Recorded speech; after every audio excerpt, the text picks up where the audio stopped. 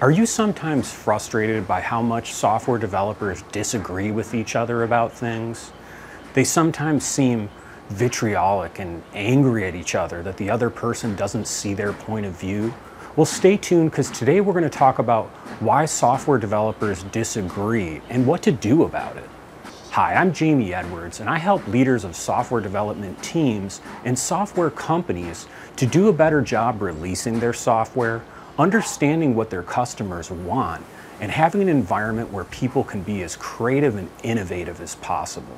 Today we're going to talk about some reasons why software developers often disagree bitterly with each other, and what are some things we can do about it so that we don't disagree as strongly and we also help others to understand us more. The first of these is the fear of being misunderstood. I think the way our whole culture is today, and especially the school system that we grow up in, where we're often measured on what we know and don't know, it's really very often that we get upset or we get concerned or fearful when talking to another person if we don't think they respect or see our point of view. So I think often software developers disagree with each other simply because they're concerned that the other person doesn't understand them. You may have experienced this yourself when in a meeting maybe with someone or on a forum or chat group somewhere, you're discussing something with someone and you're almost certain that they're hearing exactly what you're telling them, but they demand that you repeat yourself in the exact words that they want you to. They're really kind of nitpicking. Well, this really stems from our desire to make sure that other people understand us as unique individuals. Some of this I think is really a byproduct of the interview process today in our industry. Often we go into an interview and even though there may be some information about the company and the process and soft skills that they'd like us to have, the bulk of the interview process typically, even in senior roles in technology, focuses a lot on the technology. So we often prepare ourselves for trying to come across like we know everything. And that can extend into once you get hired, or if you're even a consultant, your job where you keep that personality as part of your permanent way you interact with people, and it can come across really hard for other people to communicate and work with you because you're so fearful of being seen as not knowing something. And often that causes you to come across as very disagreeing with other people and very hard to just come to consensus and agreement on something.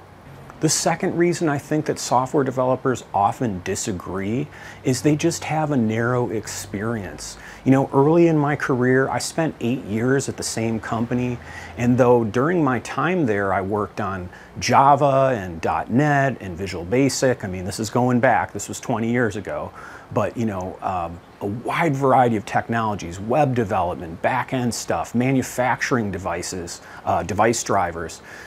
I'd had a lot of experience, if you think about it, over 8 years, but you can go through that process of having experience and it can kind of give you the perspective that you know actually a lot more than you do about this technology industry. And, me having been in this now for 21 years, the longer I do this, the more I realize how much I just can't know everything. And so I think one of the reasons, though, that software developers and software professionals tend to disagree a lot is they experience something on their job, or maybe even 5 different jobs, and that's worked for them, and so they're convinced that that's going to work for everybody else. And the way we communicate in society today, we don't always give the other person the benefit of the doubt. We're really worried about being seen as smart and knowing everything. And so sometimes we just tend to come across pretty brash and pretty much like, well, you don't know what the heck you're talking about. And really, I think a lot of that is just, again, narrow experience. Another one of the reasons I think software professionals tend to disagree with each other is simply it's a byproduct of how detail-oriented our work has become. Software development and software architecture and operations and a lot of these types of jobs require so much detail. If you've been doing this even a couple years, you know that making a single mistake on one line of code is all it takes to make an entire system just not work. And I think the longer that you work in this industry, we can actually tend to start to treat people like that, and we can start to expect that others need to be incredibly detailed with us.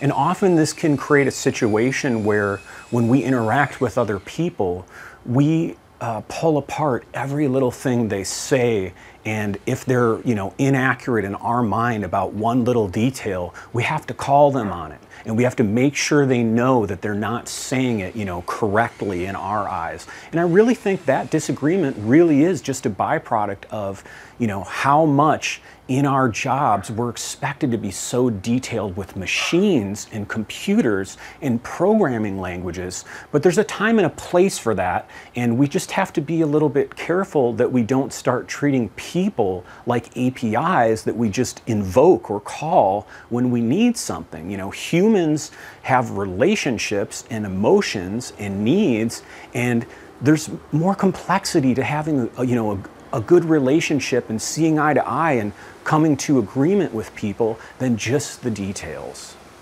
Another reason I think software developers and professionals tend to disagree with each other is they may have been hurt in the past.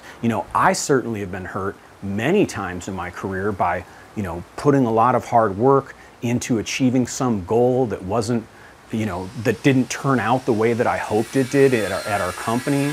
I certainly have been disappointed in my past in my career at many times, and I think a lot of times we hold that inside and we're bitter about it. And so when we interact with other people, there can be a tendency for us to kind of take out on other people that frustration or disappointment, and it can come across just in disagreement and belittling and nitpicking people. And that really doesn't serve anyone, unfortunately, but it's something that I think is very common as the cause of disagreement with other developers. This is something I have to work on all the time, not to let really the baggage of my prior projects and experiences cause me to treat other people unfairly and just disagree with them and not be open to just what they have to say and what their experience is.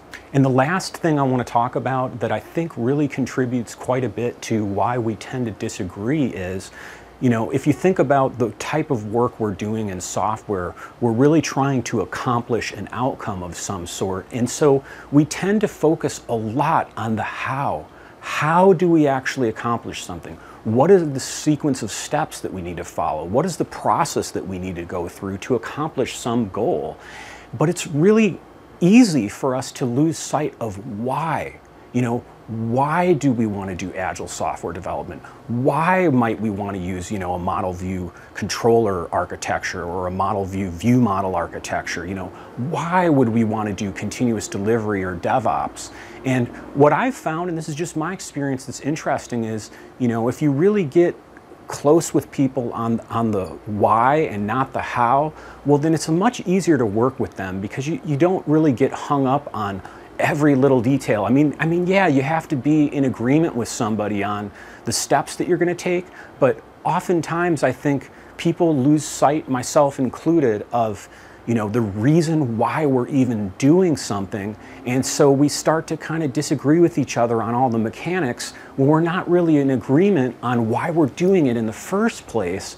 And if we can find a way to get to that agreement quicker, then I think we spend a little less time being frustrated with each other when it may just simply be that we're not on the same page about the why we're doing something.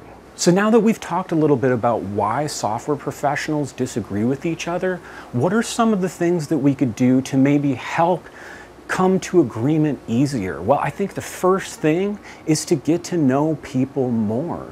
Get to know people on a personal and authentic level.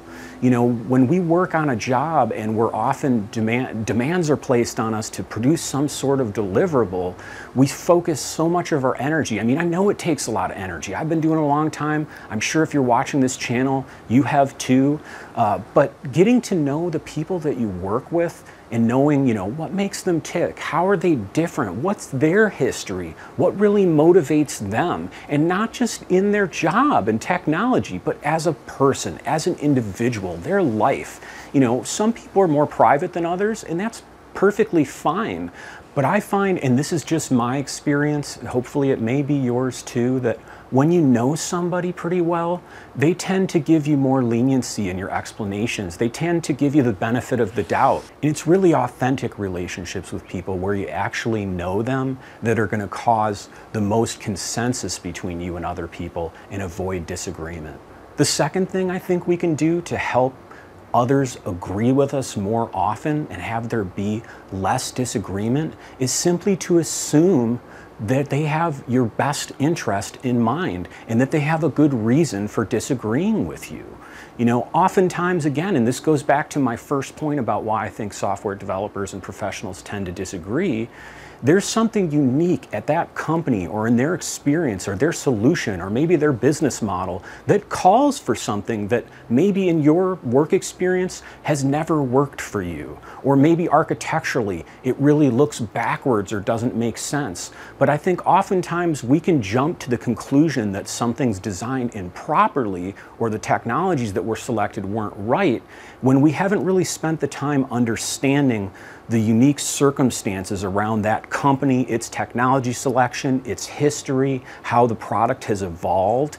So I think if we really approach other people with more of a mindset of, you know, I'm going to hear you out. You know, I'm hearing some things that I wouldn't necessarily choose, but I'm going to try to keep an open mind and assume that you have a good reason for sharing this with me, and then really just ask follow-up questions and get to know why that solution or why that approach is something they're recommending.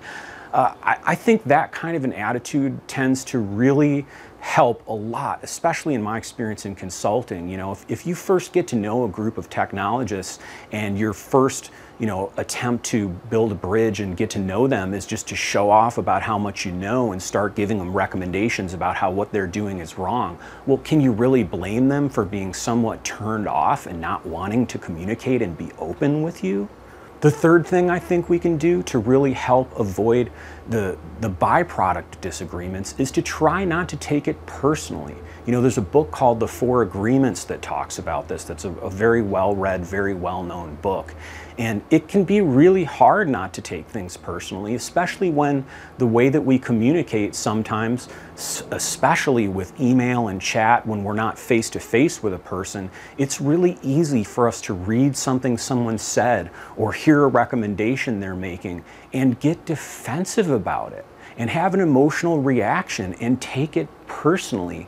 But I think, you know, going back to my prior point, if we assume that people have our best interests in mind and that even if they say something that we're just convinced, oh man, that's totally something a jerk would say, you know, taking a step back, being more patient and more mature and thinking, you know, I really want my ideas to get used. I really want this person to support me. So I'm gonna not snap back at them, and I'm not gonna assume that they mean something or they're trying to do something that frustrates me, even if I feel offended. And even if what they told me, I know, you know, from many other experiences, tends to always result in them treating me a certain way, you know, I can't control that person, but I can always control how I react to it.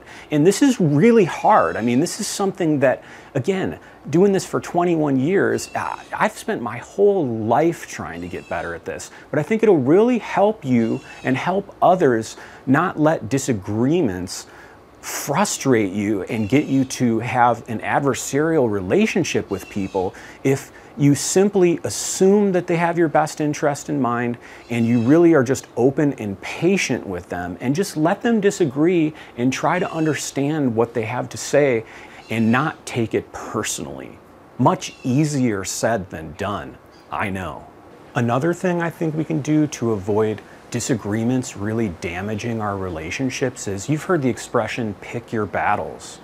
You know, if you have to be right about everything every time or be seen as the expert and always be on the right side of whose decision was made in whose favor, you're going to disagree with people more often and they're probably going to like you less. So that's something that I've had to work at, and I would encourage you to as well, which is just, if you're going to disagree with somebody, really make sure that it's something important that you disagree with them on. And that leads me to my next point, which is similar to what I talked about at the beginning of the video. Focusing on the why versus the how can really help dramatically with disagreeing with people. When we keep people focused on why we're doing something, or often we're in a conversation talking about how and we're able to bring them back up to why, it's amazing how quickly we can get agreement from people when we remember, you know, we've been nitpicking, let's say, aspects of Scrum or Kanban. Why are we doing this in the first place? What is it really buying the organization? And sometimes that's all it takes to get focused and back on track. And the last recommendation I'd like to make with respect to helping avoid disagreements and them becoming a problem is to learn to appreciate others that have just learned something that you already know. You know, I once told a colleague of mine that got to an architect level of skill that I'd worked with for many years in my career, my personal opinion, which was that one of the hardest things for you now is going to be working with a lot of people that you know more about things than they do. It's really common that if you're sitting in a meeting with someone and talking to them, they may start to tell you details about something you're very familiar with already. And the tendency is to just say, I know, you don't need to tell me. The way many people learn best is by explaining something to someone else. So if you shut them down when they're in the middle of doing that, you're really denying them the ability to learn it better.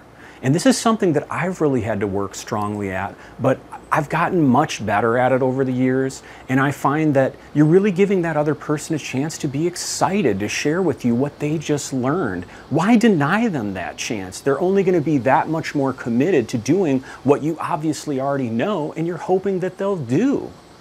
So if you liked this video today, please give me a thumbs up below, subscribe to the channel, and we'll talk to you next time. Thanks.